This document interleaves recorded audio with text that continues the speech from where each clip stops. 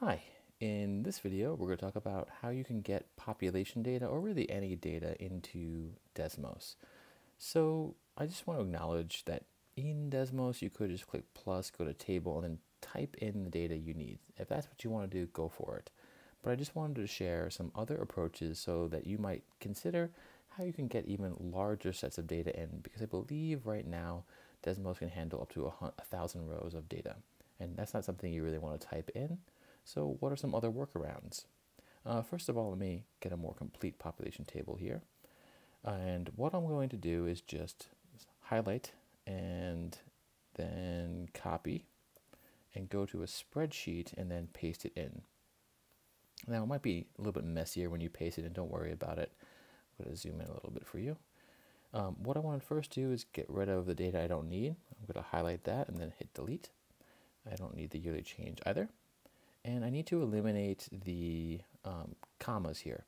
So I think the fastest way to do that is to go to Format and Number, turn it to plain text, and then go back to Format, Number, and go back to Automatic, and the commas go away.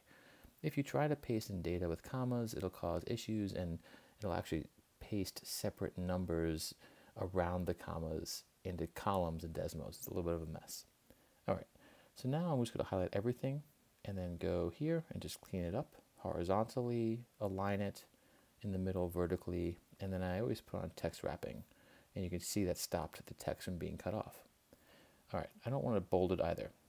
All right, so now I've got my data, and the issue at this point for me at least is, watch what happens if I copy this and I go to Desmos and I open my table and I paste it. I don't really like this so much.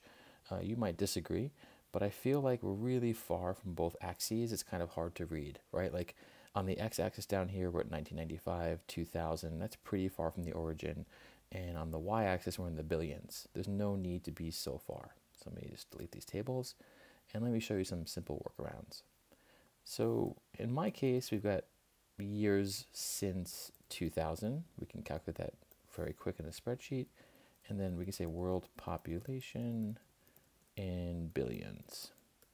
Now on a spreadsheet, we can type in a reference formula, and if I type in equal, I can reference this cell, A2, and I want years since 2000, so I'm going to type equals A2 and then minus 2000. That'll calculate the difference. And for population in billions, I'm going to type in equals over to B2 and divide that by a billion, by 10 to the 9th. Okay. So it's rounding it right there, or at least it looks like it's rounding. I believe when we paste it in Desmos, that won't be an issue. So even though you're seeing it rounded, I wouldn't worry about it. If you don't like that, select the column, go to Format, Number, and you can go to all kinds of number formats in here to get exactly what you need. So I'm going to just leave it for now, and because that's not really 8. It's preserving this decimal. What's cool about this is if I select both cells, and then scroll over to the blue square, you see when I scroll over, there's that black cross. If I drag this down, it recalculates all of that for every corresponding row. So that's pretty cool. And we want to go one further, so just drag it again, boop, and there it is. Now, before I go on, you don't need to do this, but I like to. I'm going to select everything. I'm going to sort it. I'm going to go to my data.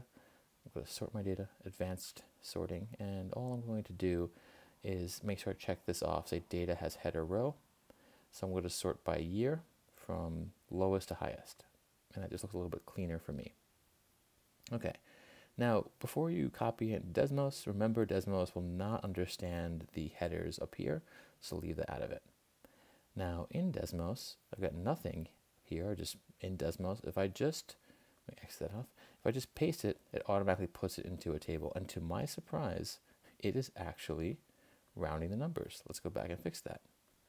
So you can fix that. You go to Format and Number, and we want to write as a number right there. That's going to the nearest hundredth. I don't like that.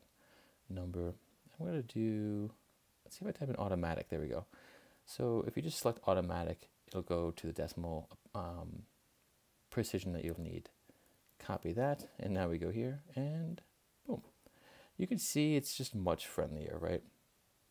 You could say, well, we're kind of far from the y-axis right now, but you want to decide where to zoom and how to stretch your axes. I'm just holding shift and I can stretch the axes however I see fit to get a good picture of the data that you're looking at.